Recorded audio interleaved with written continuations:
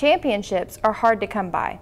This 1976 trophy, even though it was a shared AIC title, is extra special to Coach Huckeba.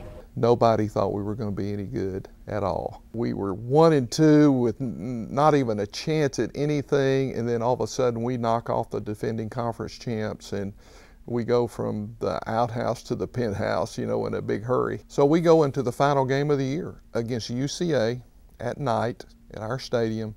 They're undefeated. We have one loss. If we beat them, then we share the conference championship. The conditions were not great. We had some problems on our field, and the guys that were a part of that team at UCA still blamed the loss on the condition of our field, which we laugh about.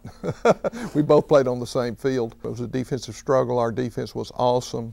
We had a long touchdown pass from our quarterback to our tight end, Eric Whitley, who had a great game that night. Anyway, we came out on top, and you know, that gave us a share of the conference championship, and we ended up playing in a bowl game in Pasadena, Texas, the San Jacinto Shrine Bowl against Abilene Christian. And the way that game turned out, we still got people 40 years later that aren't speaking to each other and all that kind of stuff. But anyway, it was a wonderful, wonderful year, and we made some tremendous memories. And you know, I'm certainly looking forward to seeing those guys again this year at our reunion.